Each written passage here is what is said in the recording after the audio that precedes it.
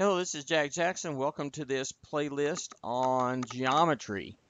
And this video here is going to be just an overview of what's coming up in this playlist and some of my goals for the course. This is set up for a course for college geometry.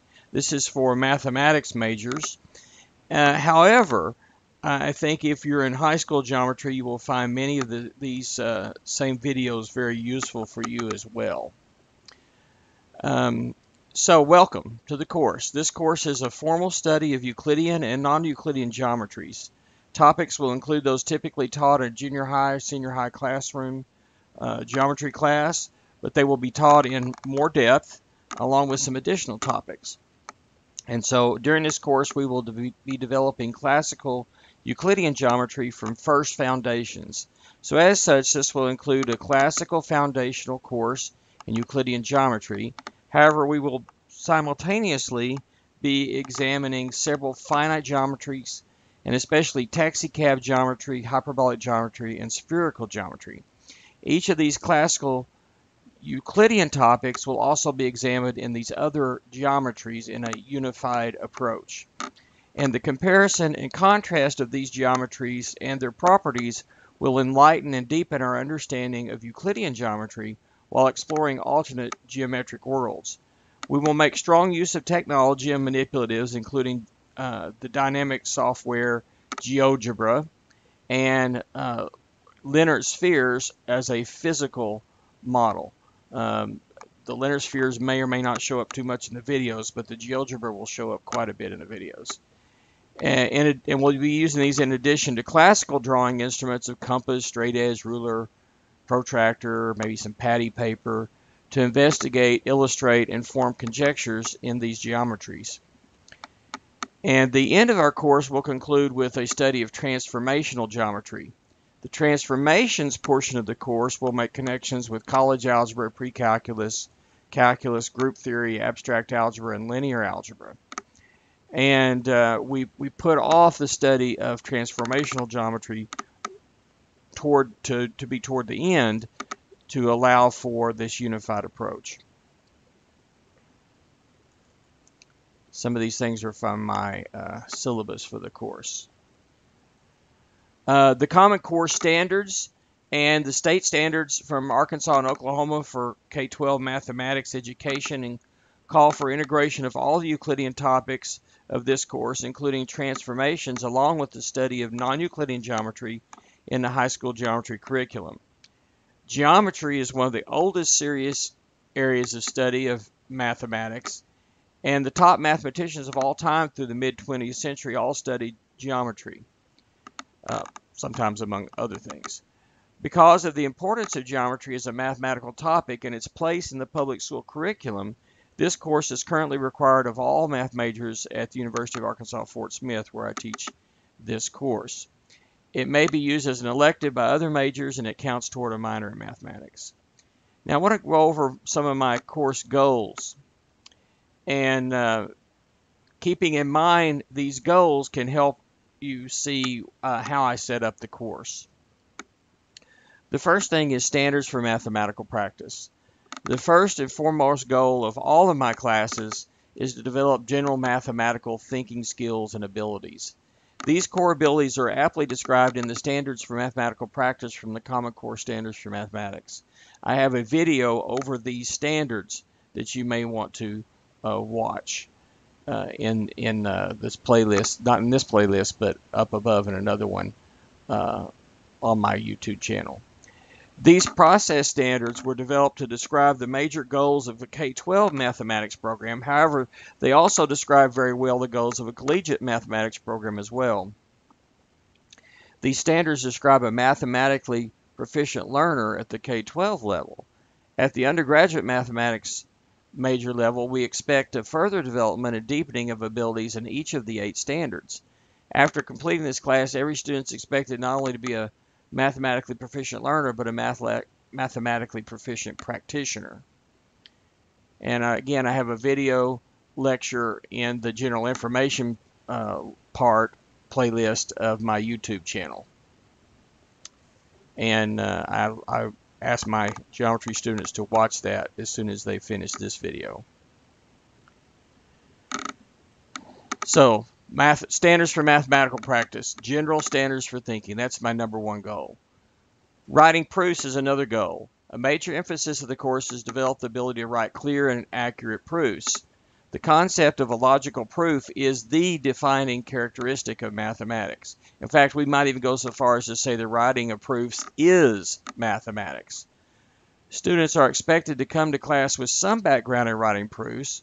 Students at our university have an introductory course in proof writing called Discrete Mathematics, or Introductory Discrete Mathematics, where they write some proofs. Some students may have also encountered writing proofs in hopefully in their high school geometry class, if not other places, and in other courses along the way.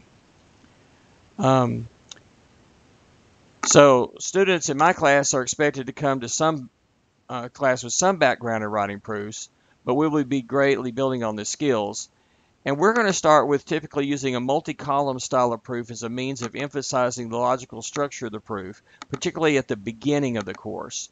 And we'll be very explicit and detailed in writing the proofs so that no steps are left to the reader. And this is a pedagogical tool that's used to help quickly and carefully build skills in writing proofs. And by the end of the course, students are expected to be able to be proficient in writing proofs, which are logically and mathematically accurate and easily followed. Third main goal is communication skills. Efficient and accurate communication skills are essential to all aspects of life, including a study of mathematics. Students will be expected to develop high-level oral and written communication skills in the class. Students will prepare written solution sets to weekly homework sets, course projects, and exams. Successful students will demonstrate good written communication skills, demonstrating proper grammar and advanced composition, as well as accurate and insightful mathematical content. Students will also be expected to communicate well orally with the professor and possibly when working with groups of their peers. And students will also demonstrate public speaking skills, perhaps by presenting their work in the class. Another big important goal is the use of technology and different tools. We'll be making very good use of technology. So this will include ancient tools such as a compass, straight edge, ruler, protractor, pencil, blank paper, graph paper. We'll also make use of some more modern manipulatives such as Leonard spheres, and even though they won't be extensively used in the course, we'll have used things like graphing calculators, like the TI-inspired CAS or TI-84. But we'll also make use especially of computer technology, including use of email, Microsoft Word is important there, and especially the dynamic software GeoGebra. And GeoGebra is use of it. I'm going to pull up as my 5th main goal. The use of dynamic geometry software is a major component of the course. I'll be developing and curating many course resources in this dynamic program. The good news is that this software is free and open to use. There's a robust community of mathematicians and mathematics teachers who have developed extensive resources which are freely available. In fact, are encouraged to make those freely available. And nearly every course topic will make use of GeoGebra sketches. Students will become experts in creating their own sketches by the end of the semester. And you can go to www.geogebra.org, that's GeoGebra.org, to get started with GeoGebra. And from this site, you can download the GeoGebra Classic app, the latest version, and install it on your computer. It'll work standalone on your computer, but it also works as a web-based application as well. And we will be working most with this version. GeoGebra also has a geometry, a graphing calculator, and CAS calculator apps. Dynamic software is extremely important for us, and using that will be a big part of the course. Goal 6, axiomatic systems. One major emphasis of the course is to view geometry as an axiomatic system. We're going to be viewing more than one geometry. We will explore the role of axioms or also known as postulates, theorems, definitions, and proofs within an axiomatic system, and we'll examine the characteristics of an axiomatic system. And so we're going to see how an axiomatic system works via the study of Euclidean geometry and non-Euclidean geometry. Goal 7 is to look at this explore, model, conjecture, test, prove continuum.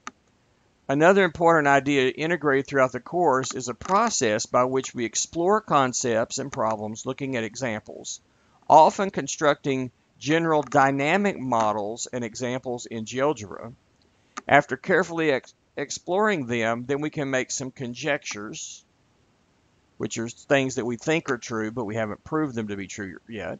Then we can test the conjectures in, say, in GeoGebra, and sometimes this will lead to the creation of a counterexample if we were wrong, or it may help us lead to the idea for a proof if the conjecture is true.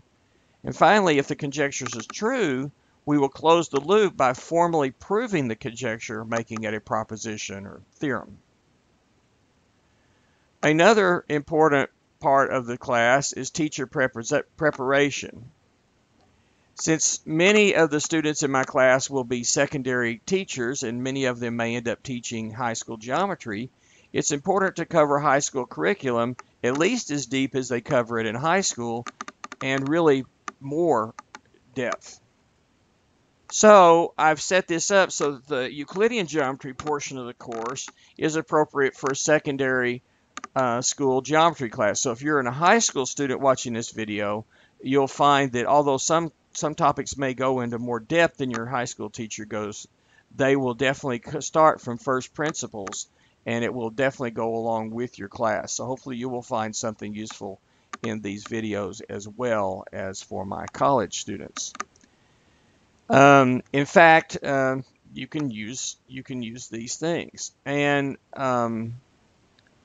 for example, the set of axioms that I end up using, set of postulates, axioms that I use for Euclidean geometry and the propositions that go with them, were carefully selected to provide an emphasis on primary classical synthetic approach while also allowing for the early use of measurement, which is an important topic in geometry, especially at the high school level. And so this is set up so that it can be used with the high school students, high school class as well. Similarly, the emphasis on inquiry-based projects, models, and dynamic software lend themselves to effective use in the secondary classroom. And the bulk of the GeoGebra resources public available were developed for junior high, high school classrooms. Foundations of Euclidean geometry is a main thing. Major component of the course is to study the foundations of Euclidean geometry from first principles. We will often approach topics informally before moving on to formal proofs, and will make extensive use of GeoGebra to dynamically illustrate all course topics. However, the ultimate emphasis is to develop rigorous proofs of all the foundational Euclidean geometry topics, along with dynamic illustrations, so that all students have a deep understanding of these classical topics. In my class, many of these things are developed through homework exercises, so they may not appear in these videos.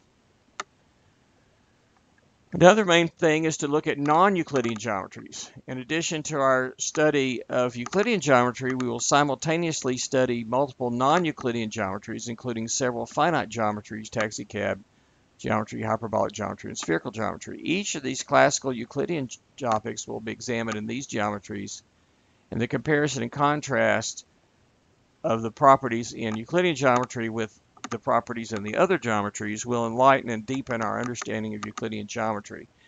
And one of the things that this allows us to do is to see what is it about Euclidean geometry that makes certain things true, because we'll see that in some of these other geometries it's still true, even though things may look differently. And in other cases, things when you change something, something else changes, and things that are true in Euclidean geometry are no longer true. And so that's why we want to look at these things. Because of this parallel study of multiple geometries, That's why we're going to postpone transformations until later in the course. Some high school classes may do transformations way up front in the course. I have a desire to do that a little bit later on. So transformations is a big part as well. We'll study those particularly in Euclidean geometry. So by the time we get to transformations, we will have narrowed everything down to just Euclidean geometry. And we'll study these from multiple perspectives, including classical constructions and GeoGebra commands. We'll make connections among the transformation of formulas, graphs, tables of points, and their verbal descriptions, making connections with high school and college algebra, trigonometry, and pre-calculus. And we'll also use matrices to represent and perform these transformations analytically. Matrix representations of transformations can have either a vector space structure or group structure, and those are more advanced topics for mathematics for undergraduates. And these structures will make then strong connections among geometry, linear algebra, and group theory. And finally, along the way, we'll pepper in a little bit of the history of geometry. Our mathematics majors take a history of mathematics class that they'll do usually later on in this class, but we want to do a little bit of history while we're doing this course. And the history of geometry is one of the most interesting and influential portions of the history of mathematics. And the study of geometry appears early in cultures throughout the world, and advances in geometry continue to this day. So one of the things is mathematics is not just some dead subject that is all done. There's more and more new mathematics being found all the time. For example, whenever I studied elementary school mathematics, most of that mathematics had been known for thousands of years. By the time I got to high school, then most of that had been known for well over 1,000 years. By the time I got to, as an undergraduate, most of the mathematics that I studied happened in the last couple hundred years. When I was in graduate school, everything had happened within the last, most of the stuff that I'd studied happened in the last century or so. And of course, by the time I wrote my dissertation, that was completely new mathematics. So in particular, the attempt to prove Euclid's fifth postulate and the subsequent discovery and development of non-Euclidean geometries is actually a really fascinating epoch, which resulted in a fundamental shift in the way we think about mathematics. And we may study several pieces of this grand story. The text that we're using right now is College Geometry, a Unified Development by David C.K. I actually developed a lot of this stuff before reading this textbook, but it follows along pretty well with most of the way I do things. We're also going to be reading a novel, Flatland and Sphereland. Flatland's by Edwin Abbott. It's an older book that's in the public domain. Sphereland's a newer sequel to Flatland. And we're going to talk about the mathematical ideas in that. Some other textbooks that I've used in helping to prepare my materials. Another book by David K., College Geometry Discovery Approach. Then there's also a book, Euclidean and Non-Euclidean Geometries, Development and History by Marvin J. Greenberg. Geometry, Euclid and Beyond by Robin Hartshorne. And then Elementary Geometry from an Advanced Standpoint by Edwin Moyes. So that gives you a quick overview of what my goals are for my college geometry class. I'll leave it to my students to read the rest of the most current version of their first day handout for policies and procedures to get some more details about how they need to go on their specific course. And we're going to follow this up with a series of videos. I'm going to break these up into roughly what we cover each week in my class. And then within that, there'll be a playlist for each week, and then videos, multiple of them for each week. Geometry is a fascinating subject, and I think you'll have a lot of fun with this, and enjoy.